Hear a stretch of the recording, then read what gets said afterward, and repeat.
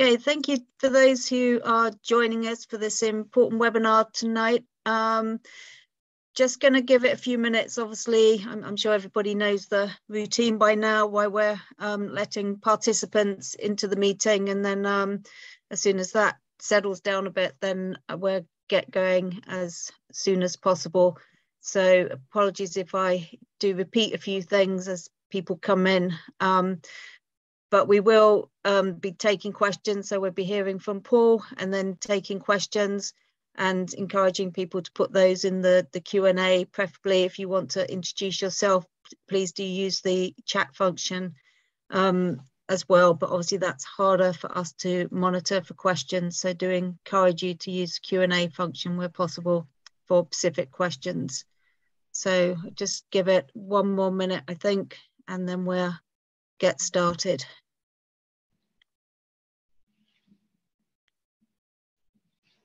Okay, well that looks like most people who are in now. So welcome everybody. Really good to see such a huge number for what we hope is going to be the first in a series of webinars over the coming weeks, specifically around the issue of nuclear power. Just to introduce myself, my name's Sam Mason. I'm a member of C&D and on the C&D General Council. I'm also a trade unionist, and this webinar is being organised by our trade union subgroup within C&D to particularly look at some of the issues of nuclear power and obviously how that impacts workers. But this first webinar, which I think is very timely, nuclear power not fit for purpose. We're very pleased to welcome Paul Dorfman along, who I'll introduce shortly, but it's particularly timely, obviously, in the context of what we see happening in Ukraine, the energy crisis, and for those who've had time to catch up with the news today, the third report from the UN Intergovernmental Panel on Climate Change, which themselves was a series of 3 reports giving a serious analysis on climate change. So we had Code Red for Humanity last August. We had the Atlas of Human Suffering just in February, and this is the third one, which of course is about the steps we need to take very urgently to combat climate change. And obviously, as we've seen, the government's response, some of the energy crisis has been to look at ramping up nuclear power with plant and small modular reactors. So without further ado, I'm going to hand over to Paul Dorfman, who's going to speak for about 20 minutes. And Paul is an academic expert, and he's going to brief us on the subject, particularly around the design of the EDF reactor, the EPR, which he can say much more about, far more eloquently than me. And say Paul is an associate fellow in the Science Policy Research Unit at the University of Sussex and chair of the Nuclear Consulting Group and member of the Irish Government Environment Protection Agency and a member of the Radiation Protection Advisory Committee. So I will hand over to Paul for about 20 minutes or so, and then we'll come back to some Q&A session. Over to you, Paul. Thank you. Thank you, Sarah, and thank you and C&D for inviting me. As you say, at this sort of key moment, I've constructed a lovely PowerPoint with some really nice pictures and all of the references that you could possibly want, but for some reason, I can't manage to share it with you. So I'm going to have to talk it through with you. Hope it's not too boring. And then C&D will publish it. So we'll be able to see all of the nice pictures and, more importantly, all of the references attached to. So you'll be able to fact check, basically, the things that I'm saying. Because as we know now, the key to so much is speaking to power. Okay, now the first image that I have, the first sentence that I have is that it may get worse before it gets better. And there's an image of a kind of rather disreputable looking Tintin drinking scotch and looking hungover. but you'll have to wait to see that. I just like to start with a laugh. The next one is unfortunately an image of Daisy.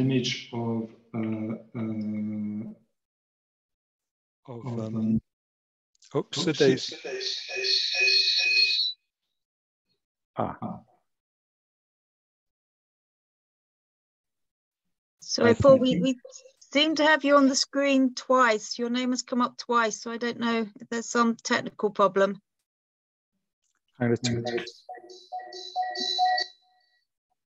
Yeah, getting some feedback there, which obviously you can hear yourself. Yes, you'll need to come off one device, Paul, but I don't want to kick you out in case I kick you both out.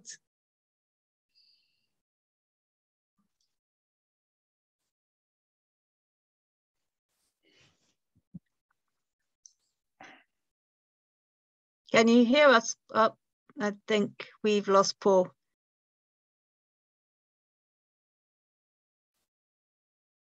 Okay, sorry about this, everybody. As you probably gathered from the start, Paul's having a few technical problems his end at the moment. So we're obviously trying to get Paul back as quickly as possible so we can continue with the webinar. And I think I've seen a couple of people have asked about the slides that Paul was going to show, and certainly they will be distributed with the recording of the webinar from CND once that's put out afterwards. And hopefully we will get Paul back to continue with his presentation. Aha. Right, okay, Paul is just connecting, so hopefully we won't have to wait too long. We have been trying to help Paul put the slides up, so thank you for that suggestion. We've definitely been trying before we started to show the slides, so apologies about that. And it's great to see Paul back, so we will go straight back to Paul now. So okay. over. Sorry, am I back now? Yes, you're back. So we Okay. just lost you as you were going into your second slide. Okay, sorry about that. I'm sure it's my fault. The second slide is an image of the well-known image of the attack, the artillery attack on the Ukrainian nuclear power plant. And the title is Sitting Ducks. And the point about that, of course, is that events in Ukraine demonstrate that military backdraft from state or non-state bad actors dovetails with nuclear safety. Now, that's why it's important for all of us. For example, all UK civil nuclear infrastructure is uniquely implicated in all 4 tier 1 threats in the UK national security strategy. And there's a link to that. There's a link to sort of government document on that. What that means, of course, is that wherever you are, nuclear is unfortunately a sitting duck. And of course, which brings us to the issue of dual use technology. Now, my colleagues, esteemed colleagues at Sussex University, Professor Andy Sterling and Dr. Phil Johnston, have for a long time discussed this issue about civil and military nuclear links. And when CND publish this PowerPoint presentation, there's a link to a substantive aspect of their work, so you can look at it and see what they have to say. Also, questions about nuclear military lock-in. So once the military aspect of nuclear is locked into the civil aspect, as in, say, France and the UK, it's very difficult to untangle. There's a link to that. And also there's a link to a report that I wrote about Gulf nuclear ambition, which looks at potential reasons why certain states in the contested Gulf region may be seeking civil nuclear in the first instance in order to potentially think about military nuclear later. Now, getting back to the issue in hand, the one that has caused a lot of sleepless nights for all of us, I suppose, is the Russian-Ukraine war, and the notion, for some reason, that nuclear can save us from this debacle. The reality is, of course, is that the UK itself doesn't import too much of Russia gas, whereas of course Europe does. But key to this is that Russia and Russian-controlled Kazakhstan supply 42% of the world's uranium for nuclear reactors. So this issue about, the EU imports 20% of their uranium feedstock for the reactors from Russia and Russia-controlled Kazakhstan. So this notion that this new horrendous war is just a gas issue is fallacious. It's absolutely a nuclear issue, which is sort of extraordinary that this is now being spun as a sort of almost a good news nuclear story, that we now have to up our nuclear. Now, Boris Johnson is perhaps looking askance to France's nuclear par excellence and saying, well, look, we want to be like them. But right now, 25 of France's 56 reactors are offline. And French electricity spot price has hit a high. That's 3 times the cost of UK electricity and 8 times the cost that in Germany.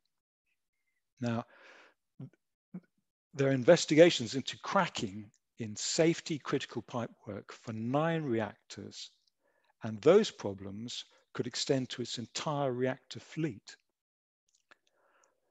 which could mean that EDF will be faced with operating reactors with serious safety issues just to avoid lights out. Now, meanwhile, EDF says it expects to lose 26 billion this year, but this may still be, a serious underestimate. So perhaps Treasury's fiscal concerns about new nuclear should be taken more seriously. Well, unfortunately, as we've learned, and horrendously as we've learned, Boris goes to Toy Town. And there's an image of a 1950s sort of toy uranium box. But getting back to more serious matters, Johnson is fishing for 14 new nuclear reactors to make the UK into a little toxic garden. Now that's up from 8 gigawatt now to a 24 gigawatts by 2050. And Johnson, as ever, jokes. And that's not simply large nuclear, but it's also so-called small or small modular reactors. And Johnson, in his normal way, jokes and has actually joked, quote, 1 SMR in every Labour constituency. Now, this nuclear push involves the liberalisation of planning, environmental and local democratic accountability rules and norms. Certainly planning liberalisation. Industry are seriously worried about Environment Agency and marine organisation input, specifically because of climate impact on nuclear.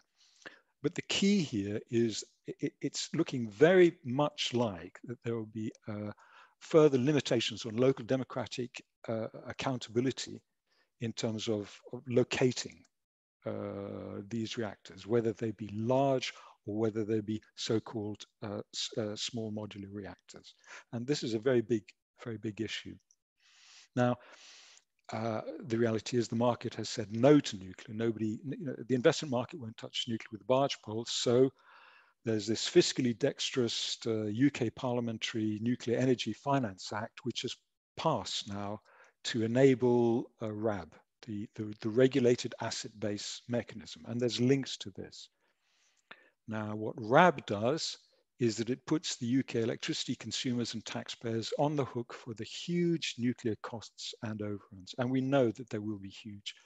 This is because everywhere that new nuclear is being built, it's hugely over cost, it's hugely over time, and it's hugely expensive in any case. And you'll see the comparison between nuclear costs and renewable costs later on. And then there's a link to a nuclear consult discussion on RAB, the regulated asset-based mechanism, what it means, and where it's been tried before, because of course it's been tried before in the US and failed miserably.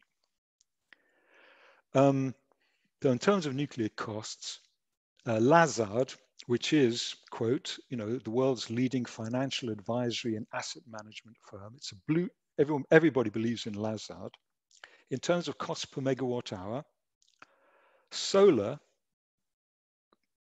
per megawatt hour, 29 euros. Land wind, 33 euros per megawatt hour. CCS gas, 52 euros per megawatt hour. Coal, 94 euros per megawatt hour.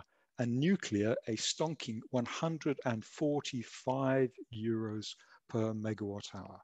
And below that is the link to Lazard's report, which cannot be disputed. Everybody believes in Lazard.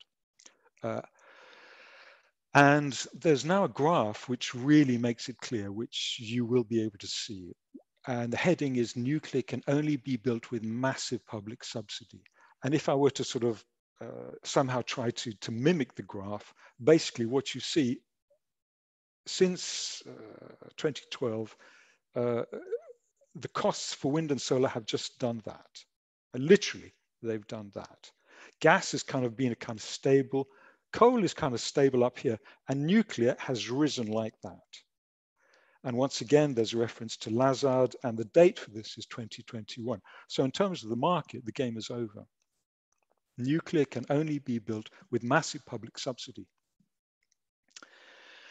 And now just to turn to the issue that I'm sure you all know about, which is the question of waste. And there's a nice little picture of a sort of jokey waste thing that you'll be able to see. But in a more serious sense, and the heading is "Don't do the crime if you can't do the time," UK's nuclear waste legacy is 700,000 cubic meters of toxic waste. That's 6,000 double-decker buses.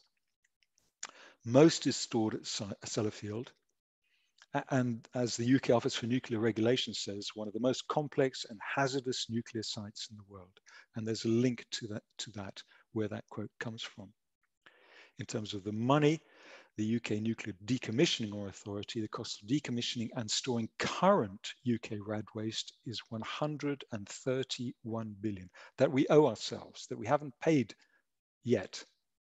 And current estimates for a GDF, a nuclear dump, an unproven nuclear disposal facility, is 53 billion. No doubt about to double.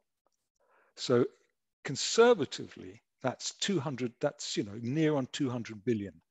More realistically, 200, 250 billion. And when one considers that sum in relation to the cost of public borrowing to get us through the last year or so, it's an absolutely staggering figure.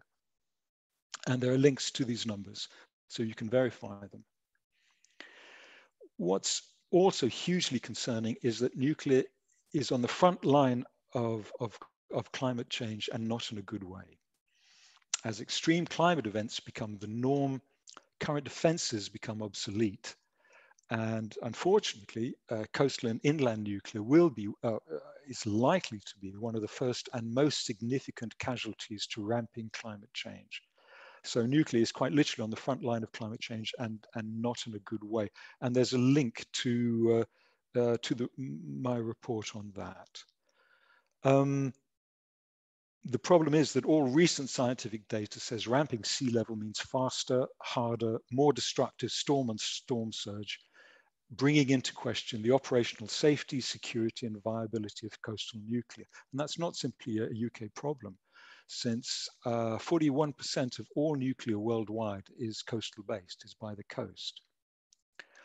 Inland nuclear has other problems: severe wildfire, episodic flooding, alternating with low river flow, and raised water temperature impacting reactor cooling and discharge. So whether it's by the coast or whether it's by the sea, it looks it's beginning to look like within 2 decades, we may have significant problems with nuclear climate. The UK Institute of Mechanical Engineers, not often given to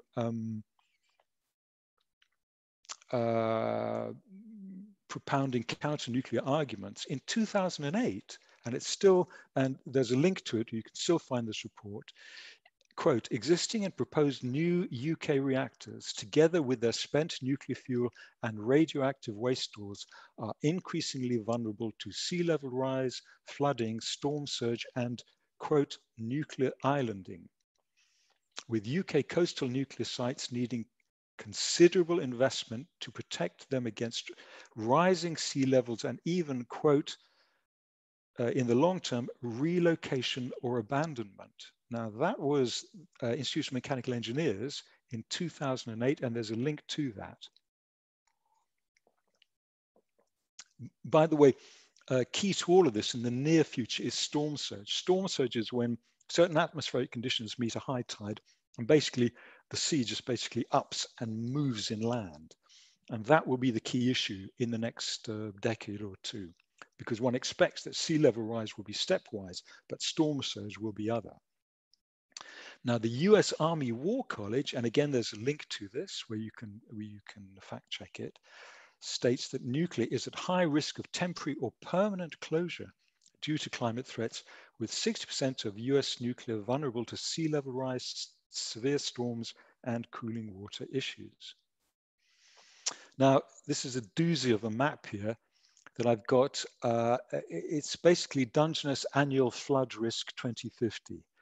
And it's extrapolated from a perfectly reasonable peer-reviewed set of reports. And quite a number of people are leaning on these maps now. And in this map, basically, Dungeness it's just underwater. It's below water level and significantly below water level, at least once a year by 250, and by a very significant margin.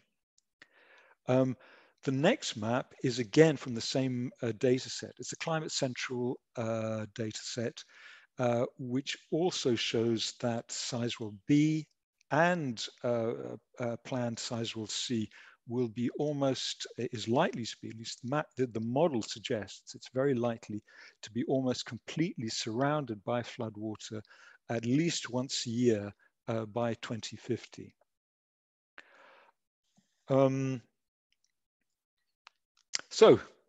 Merrily skipping on to the next issue of so-called small modular reactors, which Boris Johnson is claiming will be everywhere in the UK. The reality about small modular reactors is that they have the same pollution, nuclear waste, and emissions per kilowatt hour as large reactors per kilowatt hour, which is the key here. And they have significant safety, security, and proliferation problems. The safety problem is because they're more compacted, they're not as well separated out, so that their safety situation is more profound. For instance, the reactor is closer to the spent fuel, and so on and so on. Security problems, that's actually quite a big one as well too. If they are smaller, then the nuclear island, the defense space around it will be smaller, which means it may be more difficult to hold back bad actors. But the key also is proliferation problems. The point about small reactors is that if you're going to build them, and we're going to come to the problem of economies of scale and modularization, you have to be able to sell them. It's like you build them cheap and well, actually it's not cheap. You build them quick and then you sell them. The question is, who are you going to sell them to? In selling small modular reactors to developing nations, is there potential for proliferation, and do developing nations have the ability to make them secure and safeguard? Are there regulatory apparatus up to it? Now, perhaps the key sort of thing to get your head around in terms of small modular reactors is that nuclear went big to achieve economies of scale. Big as cheap, basically. The thing is, because of vast upfront investment, you have to have an entire supply chain to replace the economies of scale with the economies of modularization, a factory run. So that to do this, the investment risk is huge, much, much greater than for large reactors. And in terms of the UK, the Rolls-Royce small modular reactor is still in development. They say the first one might be there for 2030. The point being, the Rolls-Royce SMR is not an SMR. It is simply not an SMR. SMRs are about 300 megawatt or less, okay? A large reactor is about 1,000 to 1,500, okay? SMRs are about, say, 300 megawatt or less. Now, Rolls's effort is 470 megawatt plus, which makes it about a third the size of a large reactor. So rather like the British slow or blind worm, it's neither slow, blind, or a worm, but a legless lizard. Fusion. Well, the joke for fusion is for the past 70 years, fusion has always been 20 years in the future. Is this an experiment to prove that time doesn't exist in modern physics? And the reality is that ITER, which is the only credible fusion project, hopes to light up in 2014. And it won't actually be returning energy by then. Even then, it's not planning to generate more energy than it inputs. So there's been a huge spin on fusion that is profoundly problematic, and there's a link to a discussion on that. Coming towards the end, nuclear is just too slow. It's up to 15 years plus from planning to operation. It can't help with the energy crisis. It's too late to help with the climate crisis. There's nobody left to dispute the fact that the energy transition heavy lifting will be done by renewables, allied with storage, grid upgrade, interconnectors, demand side management, and energy efficiency. So the remaining issue for nuclear is backup or load follow. In other words, so-called intermittency for renewables. But the last thing that you want to back up renewables is nuclear, because nuclear doesn't power up and power down well. It just sort of switches on and then it goes.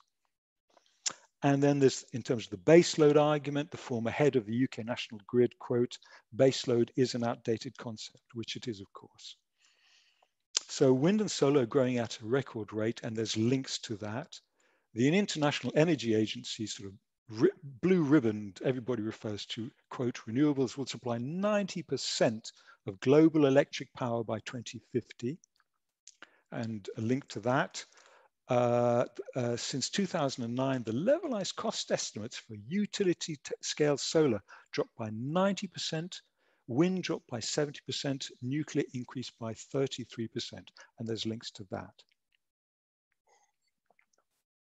In Europe, renewables overtook fossil fuels to become EU's main source of electricity in 2020. It's 50% cheaper to generate electricity from renewables than fossil fuels. Links to that. EU to increase renewable share in the total energy mix to 40% by 2030, and links to that. So solar and wind are now the cheapest spark power sources in 91% of the world.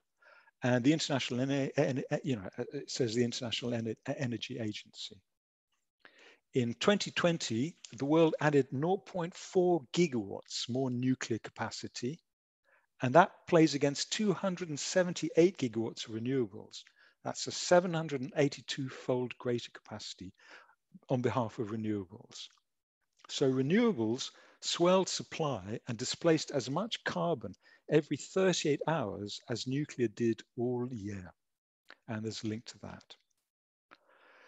So what we need, one needs to somehow put aside all this rubbish that Boris is talking. What we need is expansion of renewable energy in all sectors, rapid growth and modernization of the electrical grid, energy conservation and efficiency, rapid evolving storage, market innovation from supply to provision, and built and transport infrastructure evolution. Nuclear sucks funds and vital attention from net zero. It displaces renewables on the grid. And its costs, which are unimaginably large, compromises the rollout of better, flexible, safe, productive, affordable technologies that we have now, which are a huge potential. Energy supply and management from renewables and energy efficiency have huge potential for job creation, far more than nuclear. And this is something that the unions really do need to get their head around. So if you're looking at the evidence base, rather than the Boris's toy town, we can do better. Nuclear cannot compete with the technological, economic, safety, and security advantages of the renewable evolution. It's an outdated technology, a non-starter in the 21st century, and we certainly can do better. Thank you. Thank you so much, Paul. That was excellent, and you covered a lot of ground there. And yeah, just to reassure everybody, I've seen the question come up a couple of times. Obviously, if people have joined later, Paul does have a presentation that unfortunately he wasn't able to share, and that certainly will be made available after this webinar when the recording goes out. And clearly there's some really good links in there which everybody will want to have access to, and I particularly like the idea of the picture. If you don't do the crime if you can't do the time, because I think at the moment we've been told today by the UN IPPC that we've basically got 3 years left now to stabilize global temperatures. So I think that really puts into context a lot of what Paul has obviously touched upon in terms of nuclear. So I'm going to come to the questions. There's a lot of questions, and I will apologise in advance if I don't call your question out to Paul. There's a lot of detailed comments in there. And I suppose I will just go to Tom Muirhead as you put the first one in the chat. But this was about how experts like Paul and colleagues are going to be able to influence government energy policy. And perhaps if sort of linked to that, so I'm just trying to look down, and if the government of the opinion we need nuclear power, is that not a de facto admission we're going to miss our 6th carbon budget and fail on the Paris Agreement? And there's a question related to that as well around SMRs, about them not going to make any difference, as Rolls-Royce are now talking of having their first proof of concept station connected to the grid in the early 2030s. So I guess it's just, and there have been some questions in the chat as well, just around sort of campaigning perspective, and we can perhaps come to some of those at the end. But just to perhaps pick up that one for now, Paul, and I'll just come back with a couple of the others. Sorry, is the issue a question of nuclear and carbon budget? Is that the question that we're talking about? Yes, I mean, there's a question about, clearly if the government's going gung-ho for nuclear, it feels we've missed the carbon budget. But equally, how can we really meet our carbon budget with nuclear as well? Okay. As discussed, nuclear is incredibly slow and incredibly costly. It's taken up to 15 years for EDF's EPR to come online in Finland, with vast cost overruns. The same will be true of Hinkley. The same will be true of any other so-called Generation 3 reactor. So equally, so-called SMRs, whether they're Musk's SMRs or whether they're Rolls-Royce's so-called SMR, which is not an SMR, with all the will in the world, they won't be anywhere near ready before 2030, and that's first of a kind. So you're really getting into the mid-30s, and the same is true in France. When Macron says he's going to build 6 EPRs, the reality is that he'll build 1 maybe 2 by the late 30s, maybe. So put that in context of where we are with climate. And we know that in order to hit our budgets, and the same is true with SMRs. SMRs are not operating. SMRs are in development. There's this huge hype that's happened pre and post COP.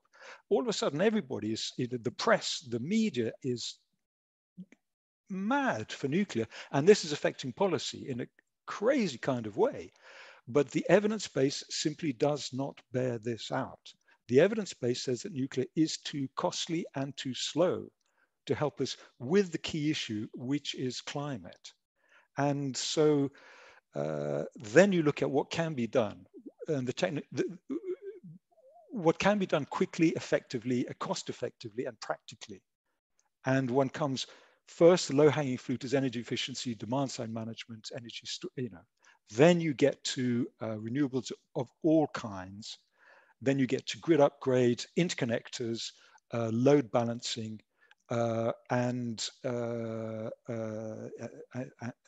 rest of it, and clearly storage as well too. So there are ways around. There's no such thing as a free lunch, and we are in a huge pickle, of course. But the reality is that the renewable evolution really is here. If there is one light at the end of this horrendous tunnel that we're in at the moment, it is that the market won't touch nuclear with the barge pole. You can only build it with vast public subsidy. Who's going to pay for it, basically, when nobody's got any money in any case? Meanwhile, renewables are simply stonking it. Thanks, Paul. I think you touched on a number of points there, which are coming up in some of the other questions about how we're going to fill that gap with renewables and the base load power. And these are the common questions that always come up with nuclear. We need firm or base load power. What we're going to do to keep the lights on, and that's a common refrain from the trade unions as well. Yes. That we need it. So I think you've covered that pretty well, and I'm sure obviously once your slides are circulated as well, there'll be more links to some of those things.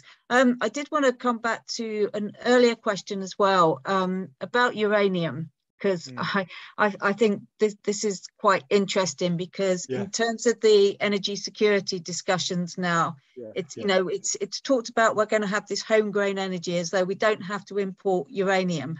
Which is quite bizarre. So I just wanted to particularly just read the question that Ray Street has put of thinking of uranium.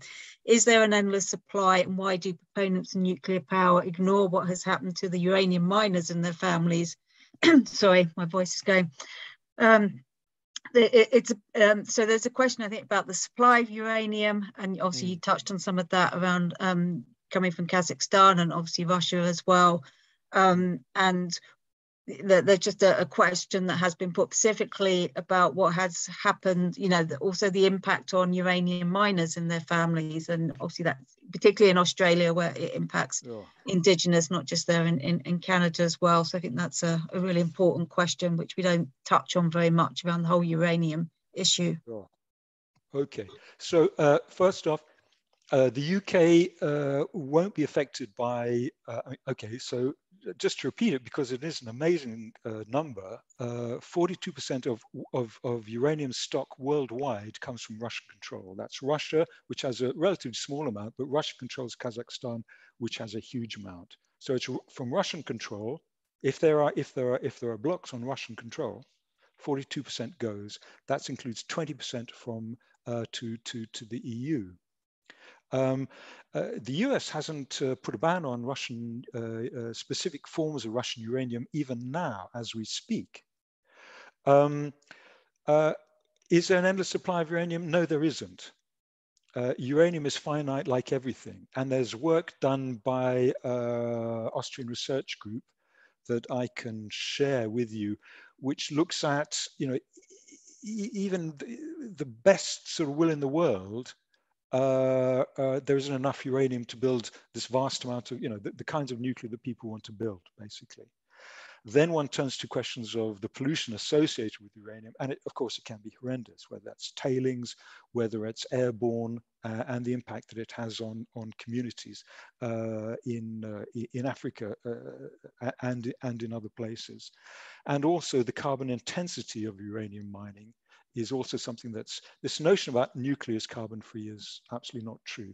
Nuclear is, one could argue the nuclear is carbon-free at point of generation, but the reality is, of course, you have to take all of the carbon of uranium mining, processing, transport, building the reactors, operating the reactors, dismantling the reactors, the pollution associated with the waste associated with it, and then the carbon associated with the accidents. And then nuclear is far from carbon-free. So yes, there isn't an endless supply of uranium, and uranium is a problem and will be a problem if OECD and other if nuclear states abjure Russian-controlled uranium. Great, thanks for that really detailed answer. Yeah, it's quite, I don't know if you know, it's just a question I had to be a bit sneaky, dropping one in, but I was actually looking at the accommodation issues around Hinkley C today, because they're going to hire another 3,000 workers, and it's just something I hadn't really picked up before, is all the infrastructure just for having the workers around a nuclear plant in construction, and whether that gets captured within the carbon emissions and the sort of life cycle of it. Don't worry if you don't know the answer, but it just occurred to me today that that was something that hadn't really considered. But there has been a question about the design, and obviously Hinkley C with being the EPR reactor and the problems with that design in China. Yes. And the Taishan. I wondered if there was a question in, put in the Q&A about it, whether you could say something about that and the possible delays that we might be looking at. Yeah, that's a very, very, very important question. Now, Taishan, the first EPR to go into operation, so-called, all the EPRs have had huge problems. At Olkiluoto in Finland and Flamanville in France. And then they pointed to say, look, no, here we've got the first EPR in Taishan, China. It's operating. Wow, great. Unfortunately, it's shut down now for 8 months.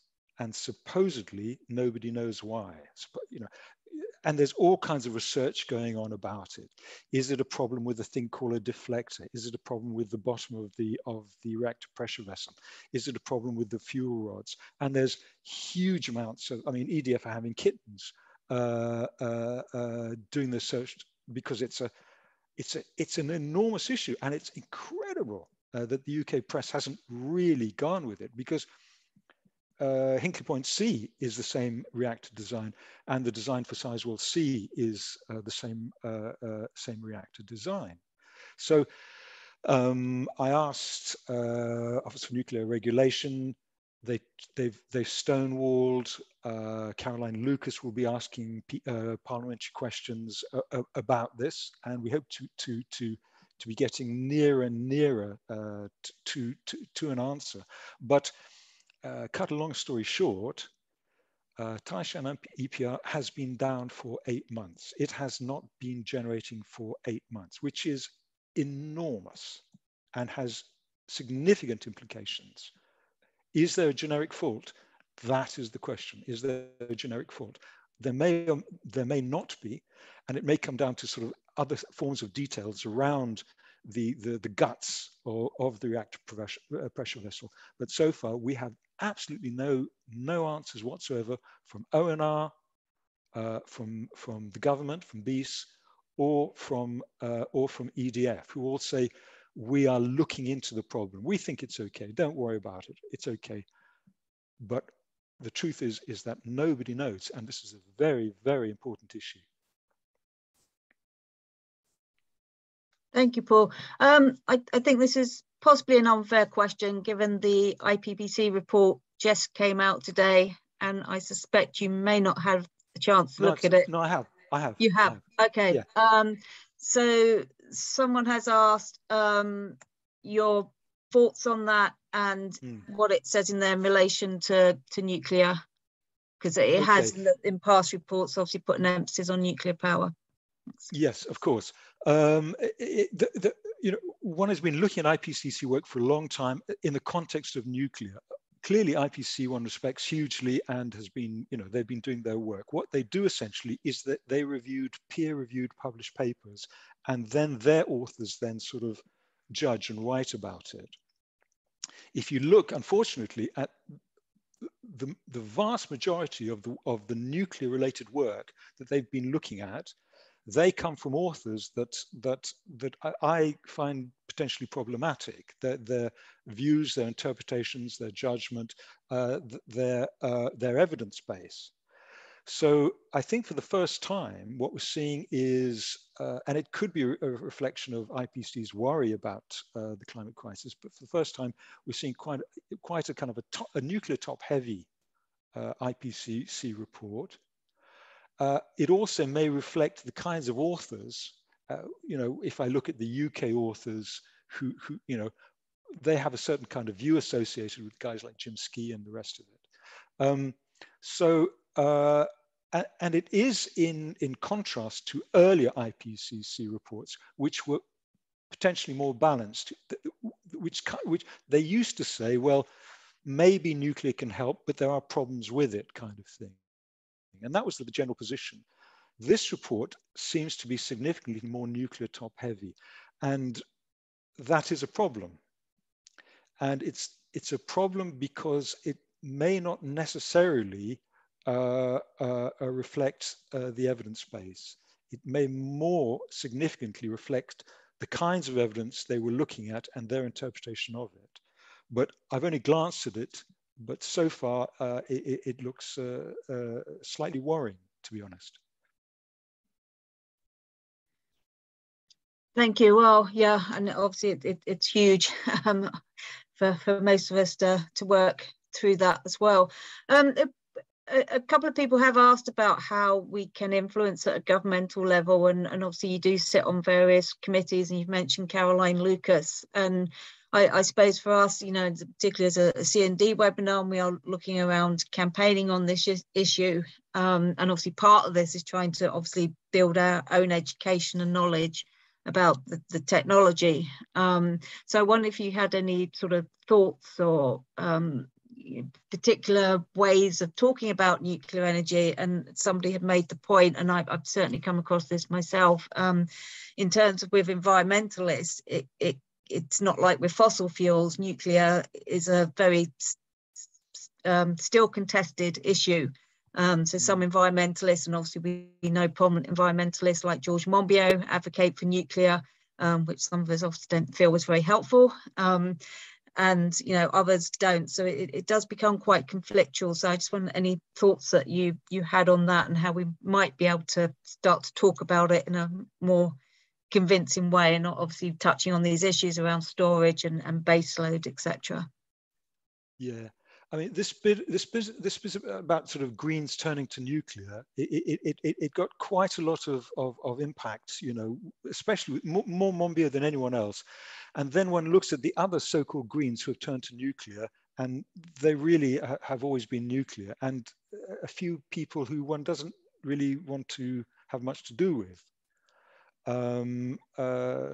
In fact, I remember pre-Fukushima, I was on a Channel 4 program with Monbiot. It was me and Monbiot and another guy against these so-called Greens who turned nuclear. And Monbiot was on our side, and Monbiot was laying out very good arguments why nuclear was a bad idea. We slaughtered them. It was a 1-hour debate. And at the end of it, we thought, oh, well, that's, you know, that's great. So one wonders what actually happened to Monbiot. I mean, that really is it's a mystery, actually. I mean, it's a real mystery. And also, he seems to publish at particular times when the industry are potentially in real problem. Fukushima, why would Fukushima make one support nuclear? It doesn't make sense. And then when Russians were blasting a Ukrainian nuclear power plant, Monbiot then again published in The Guardian. So his publications tend to mirror sort of crisis points for nuclear. So one wonders if, essentially, if he's being handled. But in any case, the so this issue about Greens going nuclear, it's really a non-issue.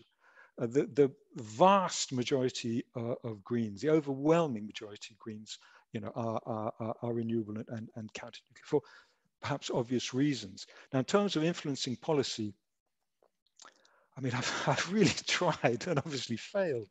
It's just, I mean, I remember I was, how does one do it? I mean, I came up with the idea of, well, the only way, I can't get to policy, one can't get to policy. They seem to be intractable and they don't seem to think very much, to be honest. And there's no such thing as an evidence-based energy policy. It's just non-existent. So I thought, well, I know what, I'll go to the media and press and maybe influence policy via that. That to a certain extent has worked, but recently it's actually more and more difficult to get in the media and the press. And that's largely due to what's been happening in the last year. There seems to be a press on in terms of editorial bias. BBC, even The Guardian now has been publishing some very, very strange things. So in terms of policy, I am asked to brief and advise front bench, not government front bench, but all aspects of other party front bench, but only certain people within those front benches, and not to determine policy. So, you know, of course, there are these discussions and the evidence is presented, and then politics happens. So at the moment, I, like you, I think, I'm, you know, quite, you know, it really is, it is a dire situation. You have to call it, you know, you have to call it out. It's a very, very difficult situation.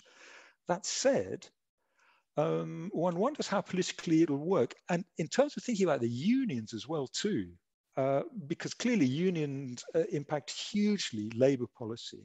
Labour, by the way, will also need SNP, Green and Lib Dems. When you look at the boundary changes, there's no way that Labour's going to do without them. Now, you're not going to change SNP, you're not going to change the Greens, you're not going to change the Lib Dems now in terms of nuclear. Plaid Cymru, exactly the same as well too.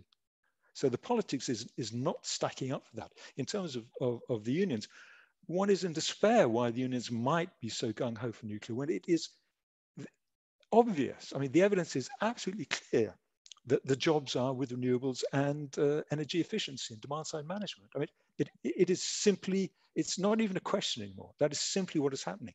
So in terms of where the money, you know, where the money for the jobs are, that's where the jobs are. Now, money is not a free good. You spaff it on nuclear. You can't spaff it on the stuff that you really need to do, and you will lose those jobs. So perhaps part of this is creative, constructive discussion with you to say, well, look, here is the evidence. You know, can you please look at it? Thanks, Paul. Yeah, I think many of us would like to do that, and we've certainly been trying for a long time to have that. And you know, it's no secret that our movement is very much split on this question of nuclear power, and that was borne out particularly at TUC. Last year as well, thinking my own union is opposed to nuclear power. But the other point to come back to, in which you raised sort of near the beginning of your talk, and I don't think we could sort of end without touching on this, is the link between obviously nuclear power and the military side.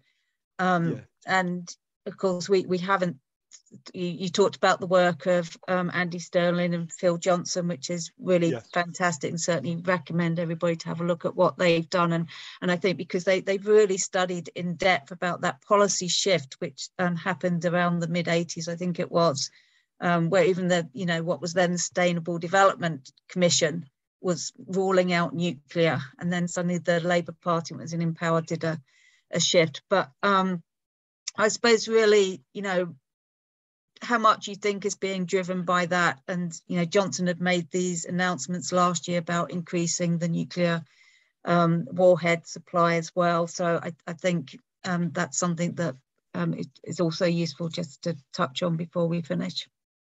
Yes, I mean, it's an absolute truism. I mean, it goes without saying. You know, it is a military nuclear industrial complex. I mean, that's clearly what it is. I mean, it's almost too obvious to say.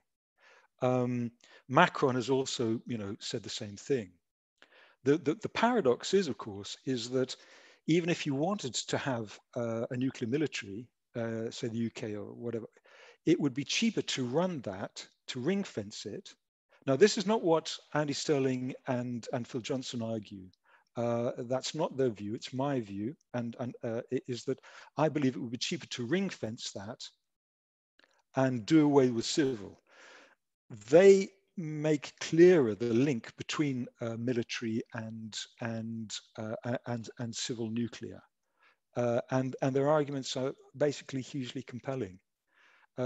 They're also compelling in terms of what's going on in the Gulf, which I've written about and have links to in my PowerPoint, whether that's Iran, UAE, or Saudi. You know, especially Saudi now, you know, who've made clear that you know, civil nuclear will be a step to military nuclear for them, and then one comes to the potential for an arms race in the Gulf and potential proxy exchanges. I mean, the unimaginable thing, of course, is that, of course, Russia and America wouldn't necessarily seek to exchange ballistics, but they wouldn't necessarily mind if Saudi and Iran did. So there's this issue about whether it protects or whether it doesn't, and it's just, you know, it's just one of these horrendous questions that there is absolutely no answer to. But it is absolutely clear that there is an absolute link. I mean, it's you don't have to be a, you know, world-class academics like Andy and Phil to you know, to come up with that one. What they do is they lay it on the line and they provide the evidence that, you know, so much is true.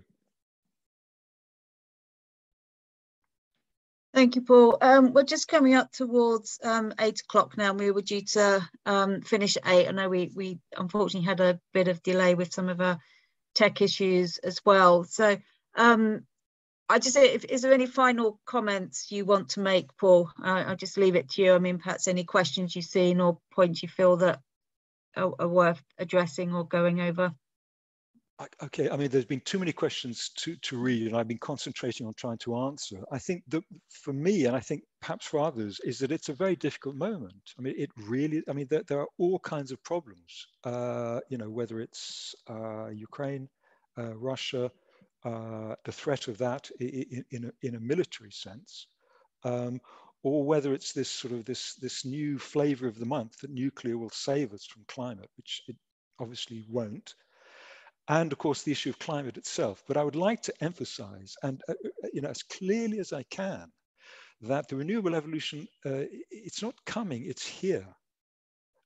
There is, you will not find an energy professor, not a nuclear materials professor, but an energy professor who says otherwise. Okay, renewables and the rest of it will be doing the heavy lifting, and this will change the nature of things. This will change the nature of our relationship with ourselves. It'll also change the nature of our relationship with the environment. When we switch the power on, we'll know that that power comes from a renewable source that is not polluting us, that is not killing us. And that will change things. It's also in terms of geostrategic, political and military issues. There's been very few wars recently that haven't been energy wars or pipeline wars. Ukraine might be even one of those for certain kinds of reasons. It's actually quite difficult to fight over wind and sun. So that may have also potential geopolitical, strategic, military implications as well too. So for all kinds of reasons, despite the fact that we are in a bit of a hole at the moment, there is enormous cause for hope. Thank you. And I think we always want to end on a feeling of hope, because we certainly need to have that. I have seen somebody put in a question about having more webinars. That's certainly what we intend to do. And I think, as I said at the beginning, for those who may have missed it, this is the first in what we hope will be a short series of webinars around the nuclear question, trying to understand the technology better. And I think Paul has excellently outlined that. Trying to understand some of the issues around jobs and what small modular reactors mean in reality, And a third webinar we're hoping to look at is around some of the health and safety and risk aspects, both obviously for communities living around nuclear plant, but also around the uranium mining sectors as well, and the impacts on workers. So I think it's been absolutely brilliant. Thank you for giving such in-depth answers and responses, Paul. We really have appreciated your time, and thank you for everybody who's participated and all the questions. And yes, we do need to start campaigning and doing whatever we can, because we've got a very, very big nuclear lobby out there at the moment, which we really need to be standing up against. So thank you all very, very much. Good night. Thank you. Good night.